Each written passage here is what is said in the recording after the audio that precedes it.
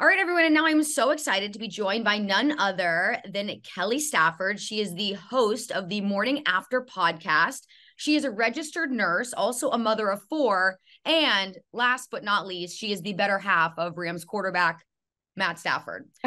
Okay, Hi, so guys. you have so many different titles, so many different things to be proud of. But I, of course, had to mention first what identified you as you. Obviously, no one wants to be identified by the man that they're married to, although I know that you care about him so much and is a huge part of your life. But my first question to you is, how do you make sure that you maintain being just you and you don't fall into that category of, oh, I'm just the wife of an NFL quarterback? Well, to be honest, I think that took time. When I think when I moved to Michigan, I was 19. Matthew and I were not engaged or anything like that.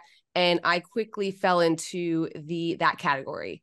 And I stayed in it for quite some time. And to be honest, it was probably the hardest part of my life because I've always felt like I've had my own identity. I'm very outgoing.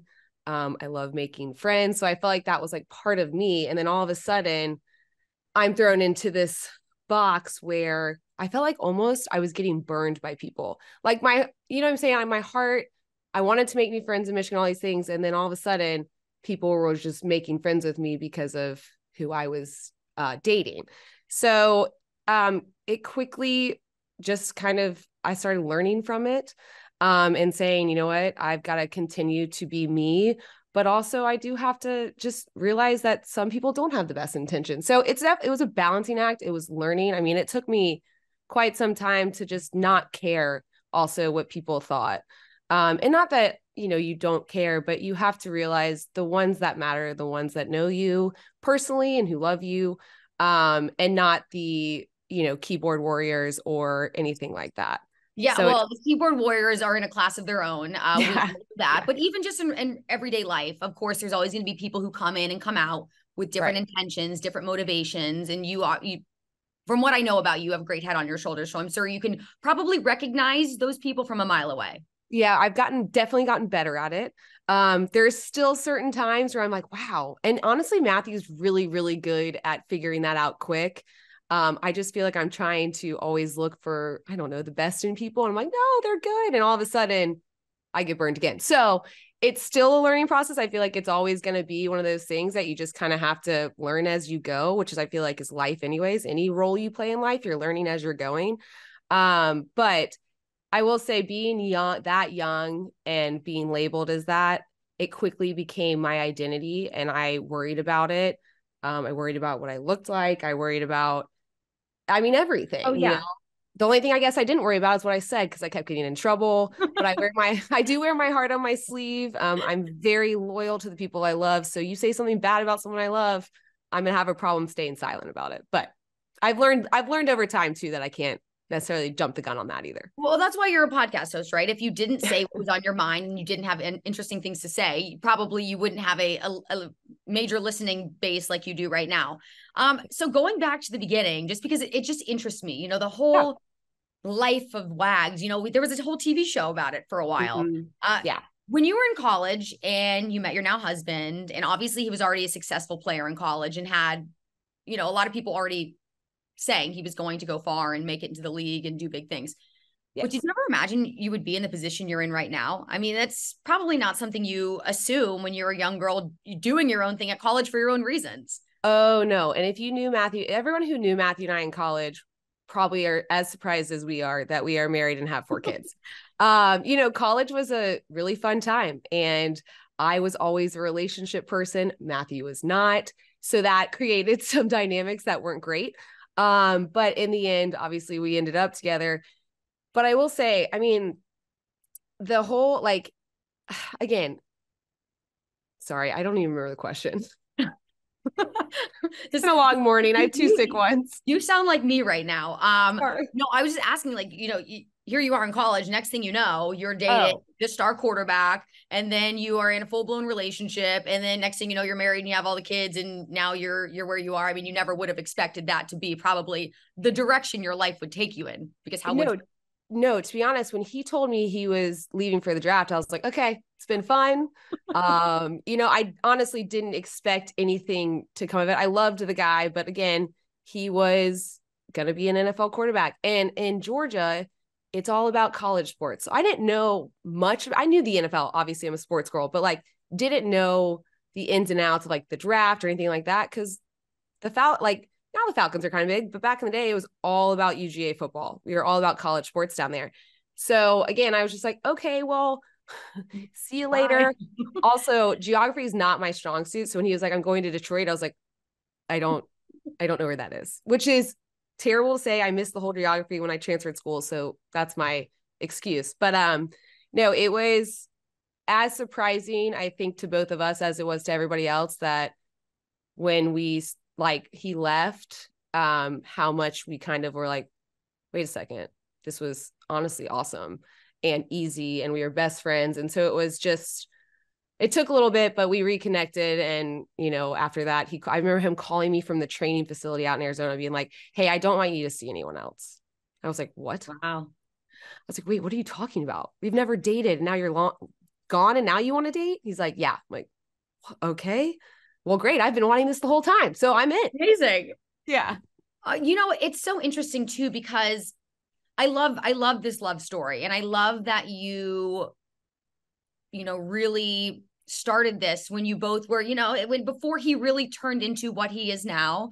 You obviously have come so far since then too. And I love where it started. And I love that it had such innocent beginnings, because you do see a lot of times now athletes, big time athletes, just dating around. And, let's be honest, a lot of the girls you see them running around with, a lot of them can't be taken so seriously. And this goes back to the point of knowing what people's intentions and motivations are. You have a lot of people that, like you didn't start dating him because you saw this being your life. This just happened and you're like, oh my gosh, okay, well, this is where my life's taking me. Let's go with it. But there are some women who purposely insert themselves into a picture because they want to be married to a star NFL player. Yes. How does that make you feel when you realize that the relationships like yours exist? And those are the ones that I think are the most meaningful. And then you have, I won't necessarily call them teammates of your husband, but there's guys all over the league who are finding themselves in very superficial relationships with women who aren't taking it the same way that you were. Yes, I obviously can't speak on those relationships because I don't know the ins and outs of them, but I will say one thing. I don't love how all the quote unquote wags are put into this one box when really a bunch of us or some of us are either high school sweethearts or college sweethearts, knowing them far before there was any money involved, which again, we are so blessed in this life. And I don't want to, sit here and just be like, money's not anything, but money is just a thing. Like the relationship is what matters. And it's something we try to tell our girls all the time. Listen, you can have all these things. You can have the spotlight. You can be, somebody else's husband or wife. But in the end, the relationships between you and your significant other, or you and your friends, you and your family, are the most important things. And that's the one thing that I struggle with and now I'm old in this game, which is so crazy to me. Please. I'm old. I know, but in this game, like I'm one of the oldest damn wives in this whole thing. And looking at it from, that perspective now, it's kind of, you look at the relationships that you see and you just, the ones that are real and the ones that aren't. And you just hope that honestly, whoever's involved in those relationships kind of just come to their senses and be like, okay, that was fun, but maybe I want to find something that's truly real. But I do think it's hard. Matthew's very good at it, but I don't know if most people are good at finding the ones that have the right intentions. Like they can be played real quick. Oh, just like I am as a friend. Yeah. It happens. It happens all over the place, whether or not you're a celebrity athlete or not. A lot of people come in and out for the right and wrong reasons. You have 4 girls. Yes. How old are your daughters? 6, 6, 5, and 3. Okay. So they're still very young. But having the foundations like you and Matt do, and being able to teach them and set forward the examples that you want them to live their lives by, can be tough, especially when you're in a place like LA. Detroit is a different story. LA, a whole different ball game. Yes. LA, arguably considered the most superficial place in this entire country. Mm-hmm. How do you make sure that your girls are growing up with the right examples? Because I mean, when I think of LA, I'm thinking Kardashians. Like that's the mindset of a lot of people. So how do you teach these girls, you know, when this is the example that they're seeing all over the place, like, listen, this isn't real life. I think, to be honest, part of how we do it is just leading by example. I mean, Matthew and I didn't grow up the way we're raising our children. We didn't grow up with all this, financial support. But I think just showing them, I'm always in workout stuff. I am rarely done up. Just showing them like example by that, be like, hey, it's not what you look like. And they know that we ask them every night, what makes you beautiful? And they say our hearts. Aww. And I think, and it's true. Like, again, we're just trying to make sure that they realize they are beautiful from the inside, and that the things that are important in life, like I said earlier, are relationships. And so when you're in this type of place, and again, Detroit was definitely different. I think just instilling those values every day, just reminding them what's important, and things like that, because we are surrounded. I mean, who you said, they're our neighbors, and and they go to these extravagant birthday parties, and I tell them, I say, hey, this is amazing, right? Wow, we should be so grateful that we were invited to enjoy this. I love you, but you will not be having this type of birthday.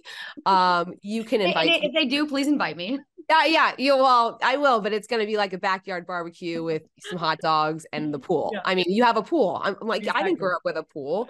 So, anyways, it definitely is difficult, but I do feel like if you yourself and Matthew, speaking on us, stay grounded, which we do that through our relationships, our high school and college friends who we love and adore, our families. We've kept them close because we've known their intentions all along.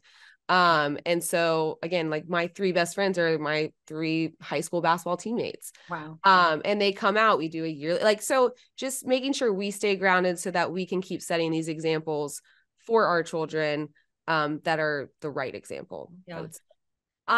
Something that you experienced a few years ago in 2019, you had a brain tumor removed.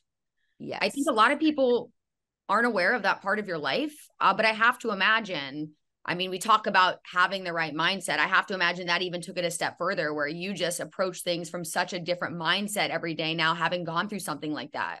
Yeah, it was definitely a challenging time in Matthew and I's life, both, and like everyone else that's reported me. But I would say the hardest part was I had 3 little ones at that point. I had a 6-month-old and just 2-year-olds, or no, they weren't even 2 yet when I got diagnosed.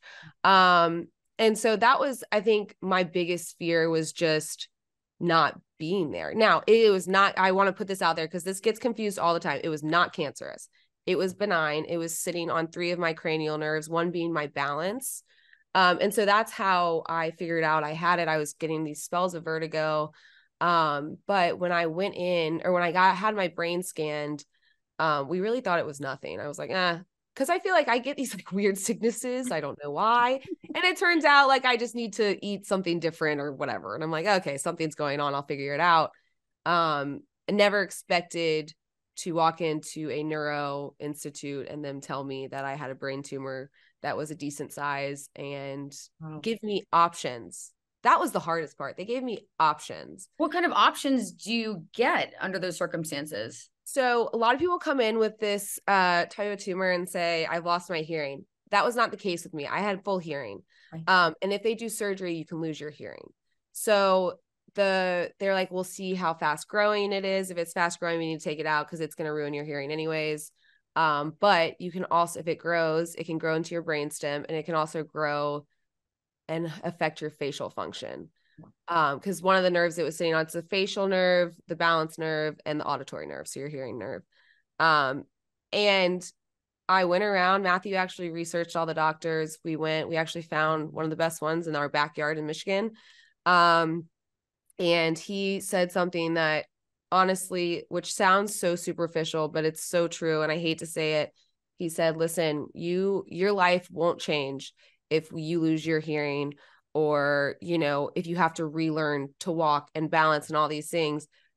Your life will change if you have a complete Bell's palsy on your right side.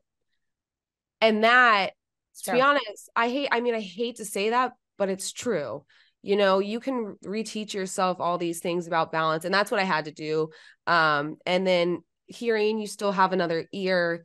So it was very much, I looked at it and he was like, if it's sticky to your facial nerve, I'm going to cut it and I'm going to leave some of it, because that will change your life. And again, it sounds so superficial, but it was true. It's true. A lot of times the things though that are superficial in life are the things that ultimately affect you the most. It's just how it is. I know. And I hate that, but I looked at him, I was like, okay, let's take it out. The other options were like watch it or radiate it. I'm not a watch and see kind of girl. I am like, let's deal with it now. Right. So it doesn't weigh on you every morning when you wake up and go to bed at night, of course. Yeah. Or when I wake up one morning, I'm like, lost my hearing. Okay. Now it's gone. Now we go in, or do we chance maybe losing it during surgery and maybe not? So. Yeah. Okay. So I commend you. You're an inspiration for going through that. I mean, to be able to do that and still be a wife and mother and maintain your livelihood is something that really should be recognized. To kind of very harshly switch subjects because I don't really know how to pivot out of that one. No, you're fine. It's always heavy. You're good. But also an inspiration, because you already referred to yourself as one of the OGs in the game. You're like, I'm one of the oldest here, but first of all, you don't look it. You look incredible. Your game day looks are next level. I really appreciate the thought and creativity that goes into your game day look. So are these like done by on like a week to week basis, or do you do this like preseason? Like you come up with your inspo? I'm not sure what season you're looking at. If you're looking at like this season and last season, that was like wake up in the morning, throw on what I had. Okay, then maybe I'm looking at past seasons. You probably are looking at the Super Bowl season, which was fun. I had a good time. I had this girl, Mary, who is actually in Michigan. She came out and just like threw together some outfits, got some like, or I almost said Lions, Ram stuff like done, and made it really easy for me to wake up and just go to the game. She was great. Now, I am not very good about getting dressed up, doing that. So half the time she'd text me and be like, you wore the outfit and you wore no makeup. And I'm like, okay, Mary. You're like, what do you want for the other? It's one or the other. And I have 4 kids.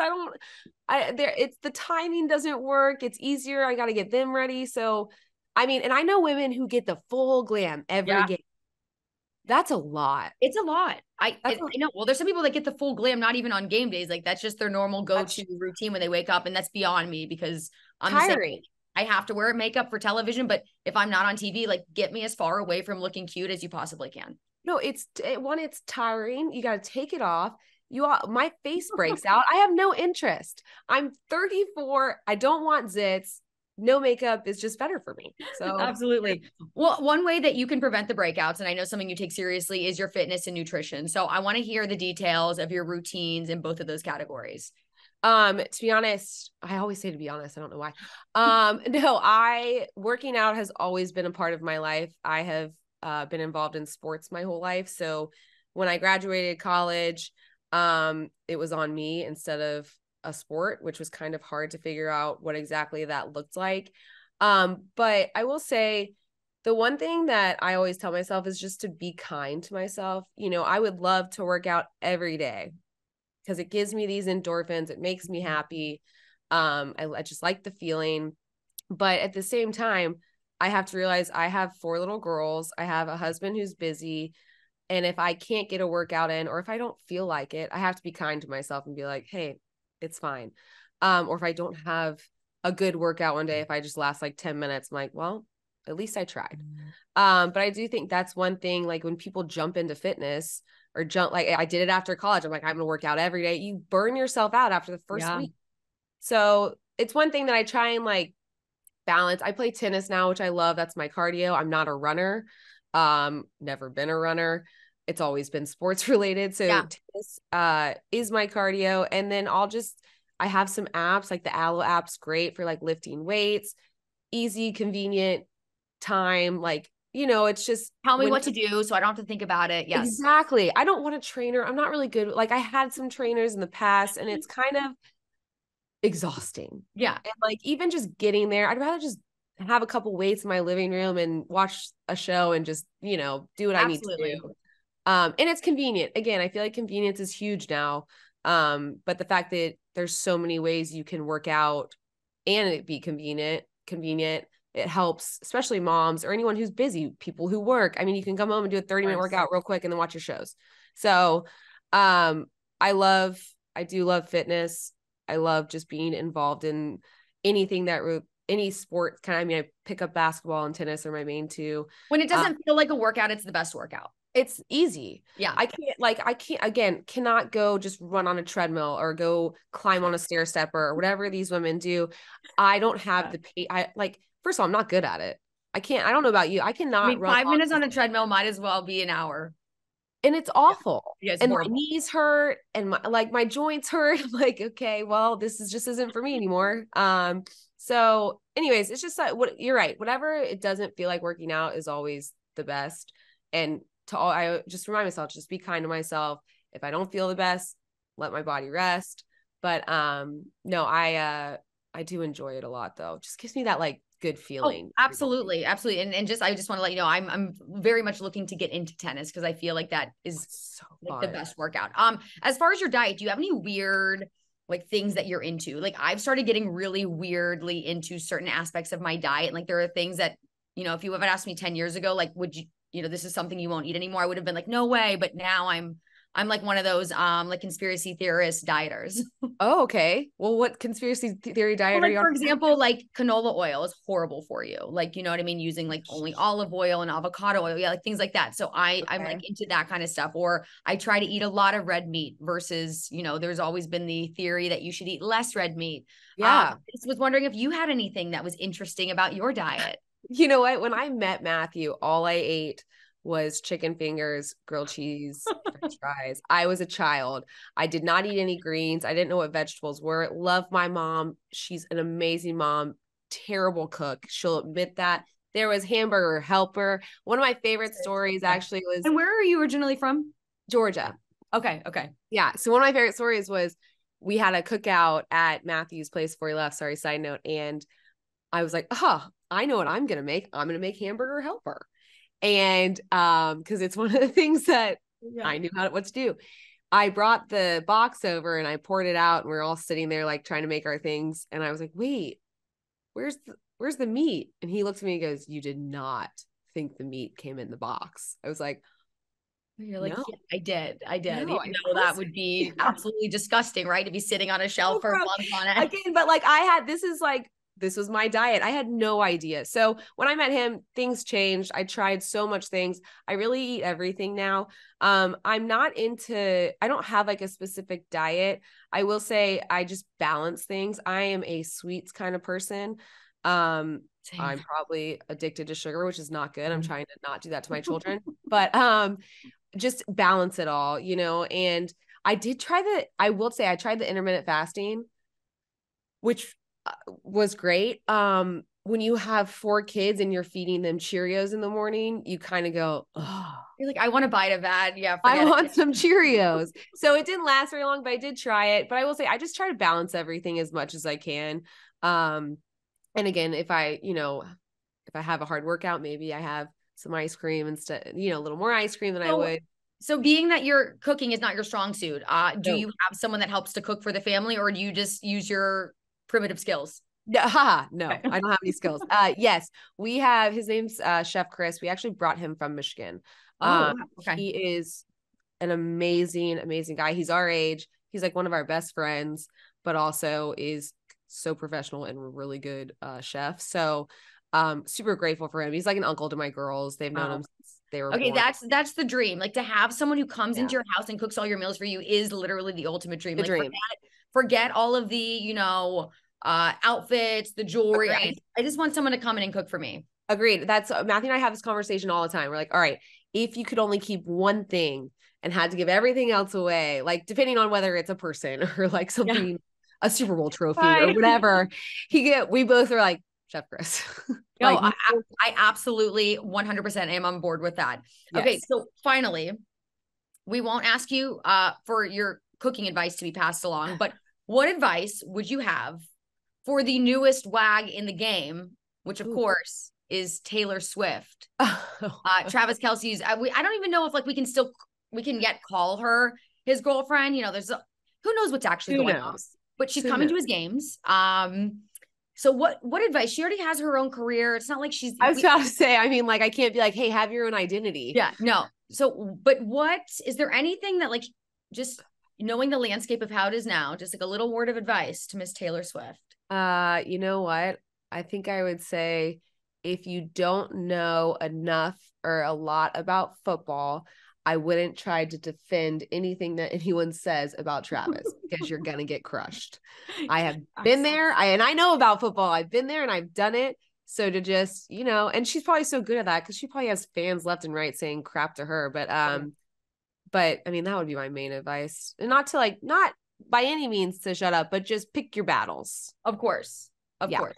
Yeah. I love that. I love everything about this conversation. I'm so happy to have talked with you. You are such a delight. And I love that you are so down to earth, because I think a lot of people get impressions of what, and not that I expected this from you, because like I mentioned before we even got on, I already kind of knew a little bit about you, but I think WAGs a lot of times get a little bit of a bad rap because of what they're seen and promoted as, but you are wonderful, and I have so much respect for you and what you're doing on your own as a businesswoman, as a mother, as a wife, and I just thank you so much for your time. Thank you for having me. This was so fun. So easy. I appreciate it. Of course.